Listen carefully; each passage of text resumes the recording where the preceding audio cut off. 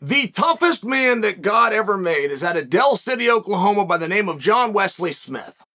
That would not be disputed by very many, and those that did dispute that would try to get a tie. They said, well, I know another guy, he's as tough. True story. Guy's just an amazing guy.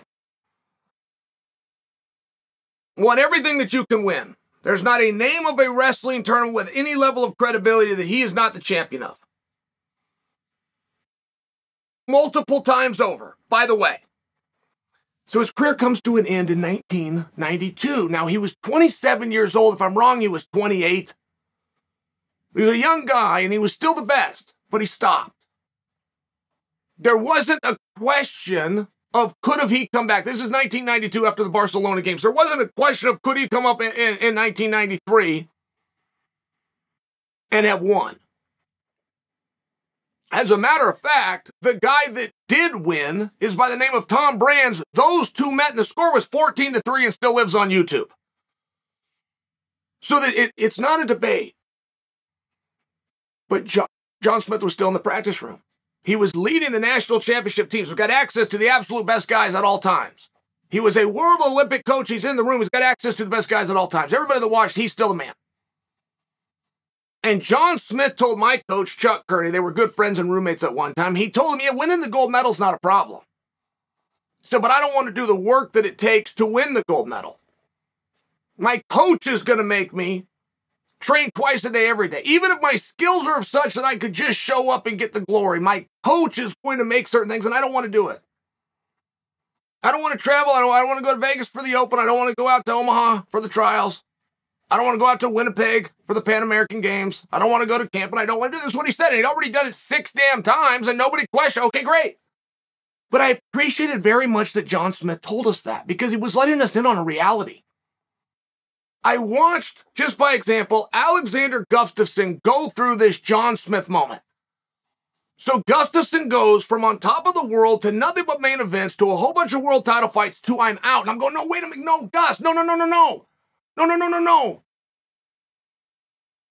It's not that Gus couldn't do it, and it wasn't even that he didn't enjoy it. He knew the training it was going to take to get there, but it's like, no, Gus, hold on. You have a different perspective because you only know title fights and main events.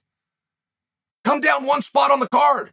Do everything else you're doing, but now it's 15 minutes as opposed to 25. The preparation for that is different.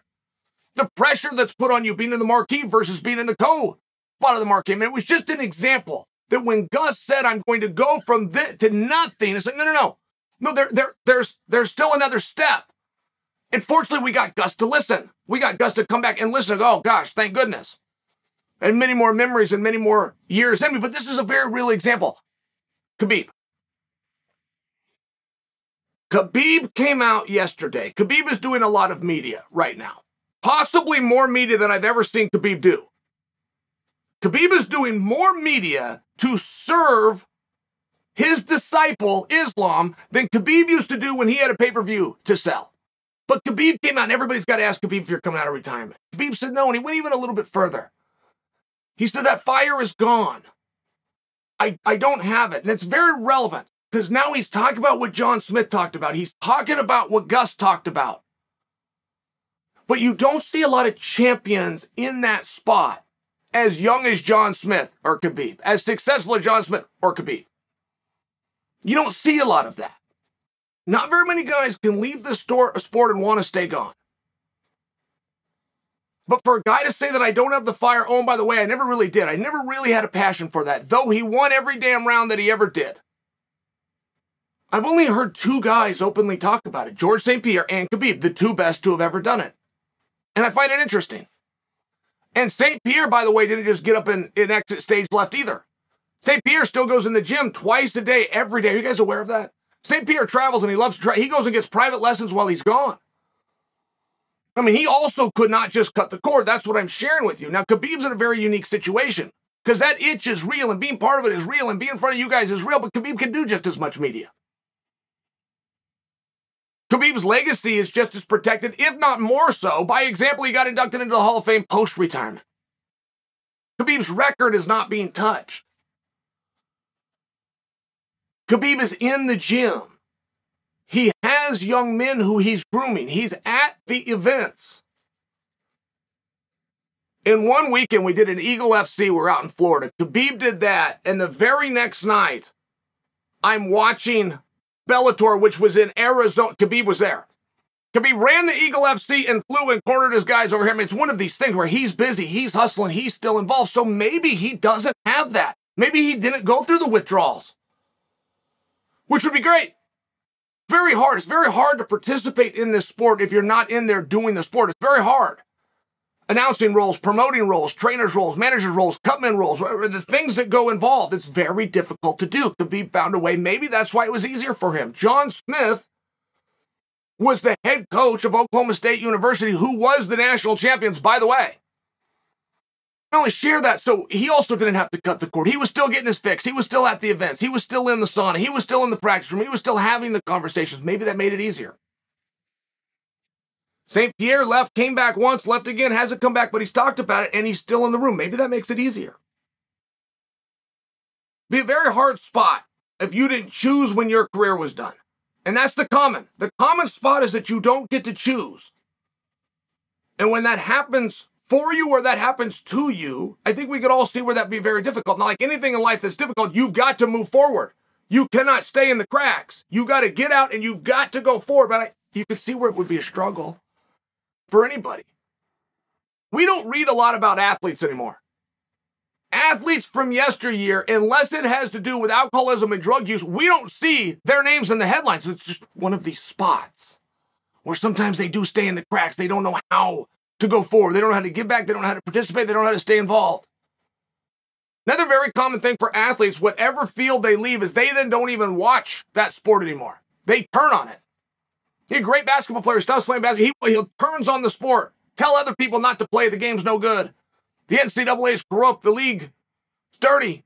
You know, whatever it is, they don't even turn the TV on. It's just one of those things. It's a hard spot. And I find it very interesting when Khabib talks about it, because I find Khabib to be very sincere and very consistent.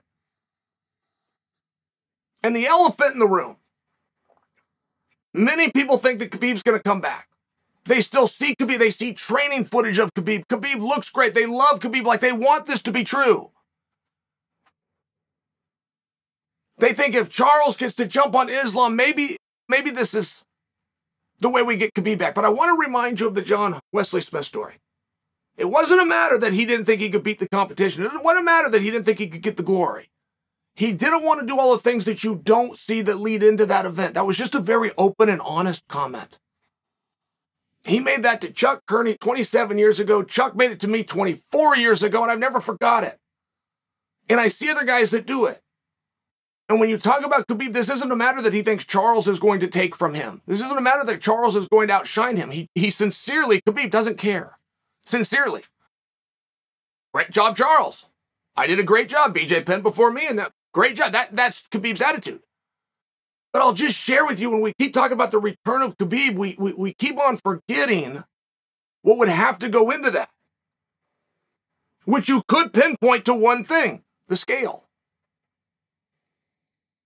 I mean, I could stop you right there when you talk about, will Khabib come back and fight Charles? Let me stop you before we get there and go back to what John Smith said, which is all the work that leads you to get here. In Khabib's case,